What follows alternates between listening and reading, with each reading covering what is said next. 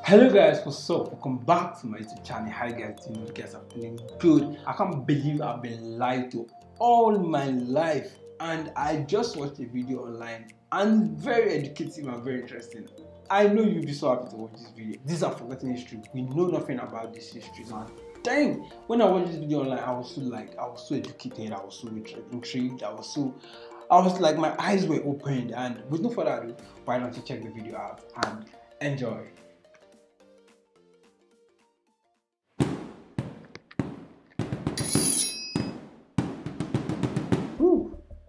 There has been an ongoing debate as to whether the Irish were the first slaves in the Americas, predating the first black African slaves by almost a decade. Slavery is perhaps one of the oldest profit-making endeavors in human history, and the Irish were a special target for 1,000 years. Throughout history, the Irish were persecuted by one faction or another, to include enslavement and indentured servitude. When did the Irish first become slaves? How long did the selling of the Irish continue? Who was responsible? Watch out. Hello, I'm Colin Heaton, former soldier, Marine Corps scout sniper, history professor, historian and book author, and we will answer these questions and other issues on this segment of Forgotten History.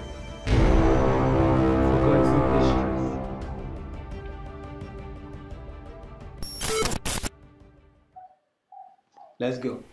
Some groups deny the Irish slavery under English and later British rule, claiming that this was nothing more than voluntary indentured servitude, which did exist. However, there are counter-arguments that will be challenged here.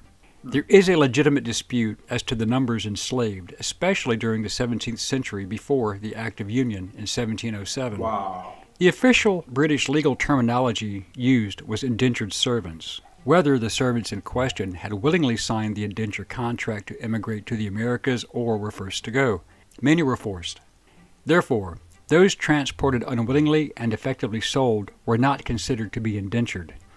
This included political prisoners, vagrants, convicts, political activists, thieves, prostitutes, or people who had been defined as undesirable by the English government. The Irish introduction to slavery was during the first Viking raids in the year 795, lasting through the mid-9th century. This period saw the Irish killed and enslaved. Just like many other societies, the Vikings attacked. Most of these early raids were along the northern and eastern coast using hit-and-run tactics. The Vikings would then flee with treasure and slaves and return to either their holdings in Scotland or back to Norway. Usually, many slaves who were of value were ransomed back to their families, but others remained in captivity. Then, from the year 837 onward, larger targets such as the greater monastic towns of Armagh, Glendalough, Kildare, Slane, Clonard, and Clonmacnoise, and Lismore were hit by larger forces. These large-scale raids generally spared the smaller local churches and villages far inland, but slaves were still taken, mostly to Scotland and Iceland. In 875, Irish slaves in Iceland launched Europe's largest slave rebellion since the end of the Roman Empire, when Hrólfr Hólmarsson's slaves killed him and fled to Vestmannaeyjar. In 841, the port that became known as Dublin was taken and occupied by both Olaf and Ivar the Boneless, and by 853, this part of Ireland was a Norse trading center, and slaves were a large part of it. The slave trade did not stop with Ivar's death in 873. Finally, in 902, driven out of Dublin by the combined forces of Brega and Leinster, but the Vikings came back in 914 and reclaimed all the territory, taking more slaves. But Irish resistance was not over.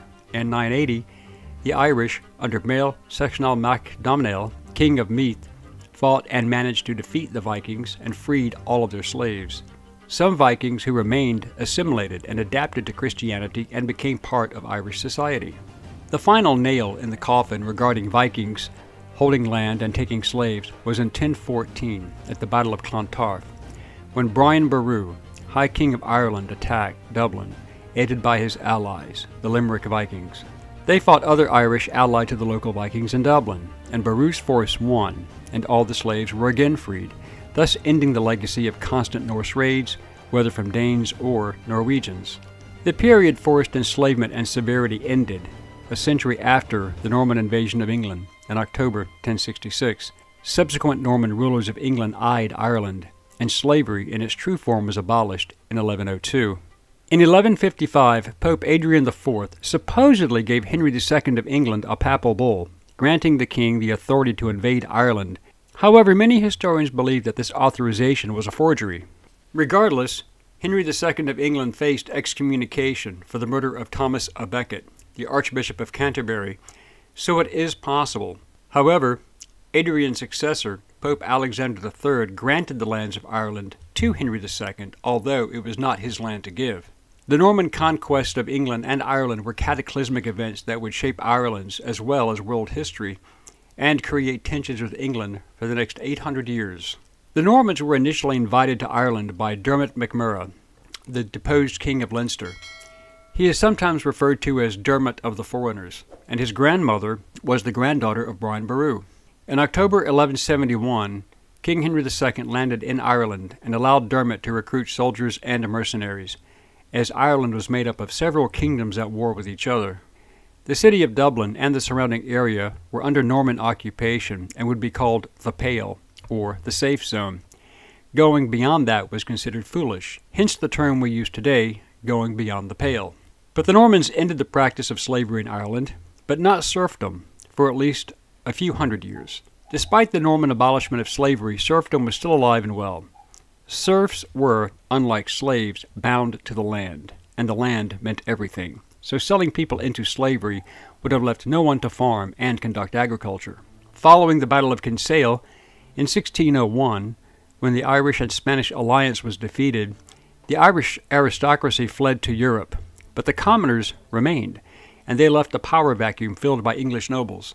Reports vary, and the numbers are in dispute, but the high number is that English forces had 30,000 captured Irish and Spanish soldiers. Other sources say half that number, around 15,000, were engaged, with 7,000 to 8,000 being captured. The Spanish allies were allowed to leave, but not the Irish. In 1603 or 1604, King James I of England, crowned on March 23, 1603, reportedly issued the order of banishment. This allowed those Irish captured to be sold, a permanent banishment. After nearly a decade, the king gave permission for the English Governor-General to collect and sell the captured Irish soldiers as slaves and send them to the New World in the Americas. In 1612, the first recorded Irish slaves were sold, possibly to the Portuguese, and taken to the Amazon River Basin, in their colony in modern-day Brazil. This brought them to the New World. There has been some dispute as to whether these people were indentured servants or slaves, but it is clear that they were forced out of Ireland to the New World, so it seems illogical and ridiculous to assume that they went voluntarily, hence the status of slaves. It has been chronicled that in 1625, James I's son, Charles I, issued the decree, and it may be possible before his death in March 1625, but given the timeline on James's death, it would appear that his son, Charles, probably did issue the royal decree authorizing the Irish slaves. This included prisoners captured, those deemed to be common criminals, and rabble-rousers who were sold. They were to become the property of the English plantation owners in the North American colonies. As a result, tens of thousands of Irish men and women were sent to the Eastern American colonies, as well as Guyana, Antigua, and Montserrat. As well, between 1629 and 1632, as other Caribbean locations over the next few decades were infiltrated, but the exact number may never be known. By 1637, approximately 69% of the population of Montserrat were Irish. Many were indentured servants, yet some were slaves. The rationale was simple.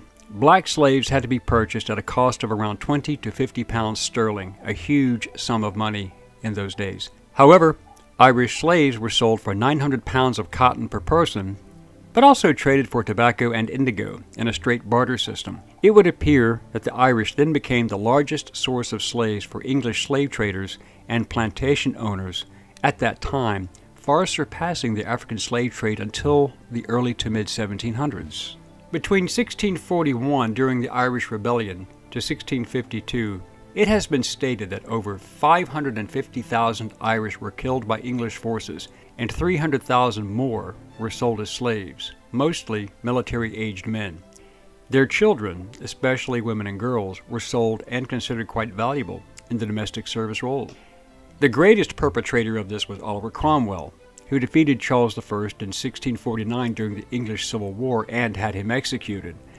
Cromwell, as Lord Protector, waged a ruthless war against the Irish, starting in 1649. By 1650, it is claimed that nearly 29,000 Irish were sold to planters in St. Kitts.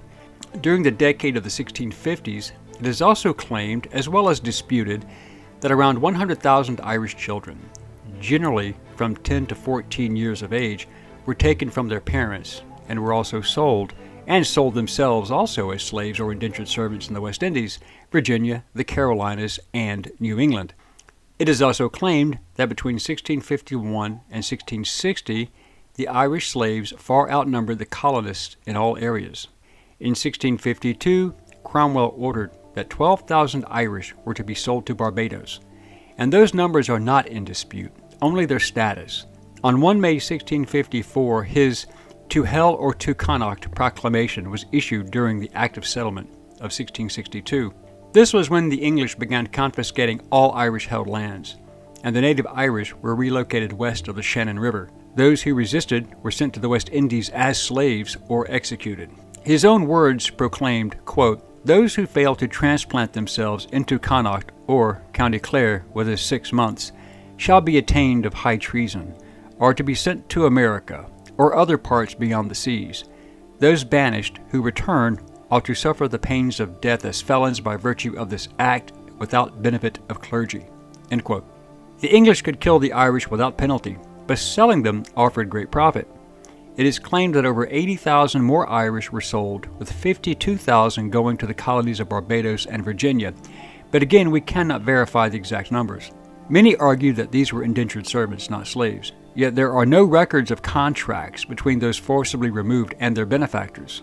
One may assume that, given the barter system of using tobacco and cotton as a trade item for workers, that these deported Irish were, in fact, slaves.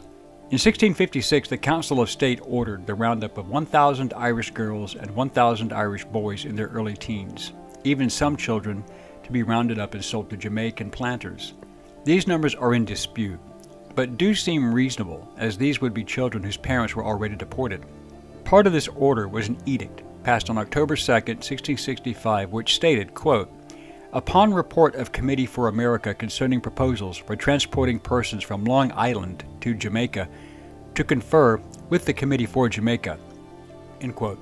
The persons were Irish, and no indentured servant would be released to go to Jamaica. These had to be forcibly exported Irish, who were already present in New York.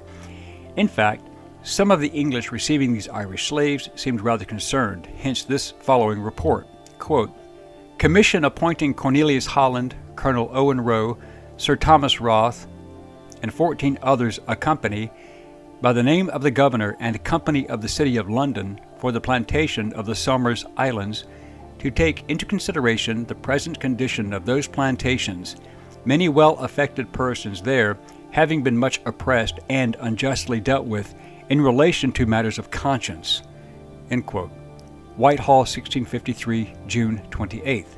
This situation, with the forcibly removed Irish not being a people to take subjugation lightly, appeared to have created the fear of an uprising, and this seems to be explained in the Whitehall document from November 18, 1656.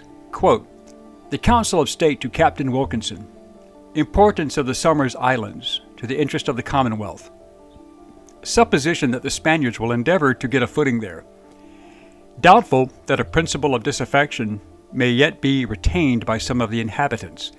He is encouraged to attend to his duties as commander of the fort, to keep a vigilant eye upon the malignant and discontented party, that they may have the less opportunity to prejudice the island's safety, and to use his best endeavors to secure the interest of the Commonwealth." End quote. This referred to the Irish population that must have been slaves, and they feared an uprising. No reason to worry about indentured servants. So, whether one accepts the reality of Irish slavery or not, the fact remains that there were Irish people forced into slavery. However, the exact numbers may never be known. We hope you enjoyed this segment of Forgotten History. Please click like and subscribe for free. And please stay tuned and be engaged and informed. Send us comments if you have questions or even show ideas, and we will respond to all requests and comments as soon as we can. Thank you. Wow.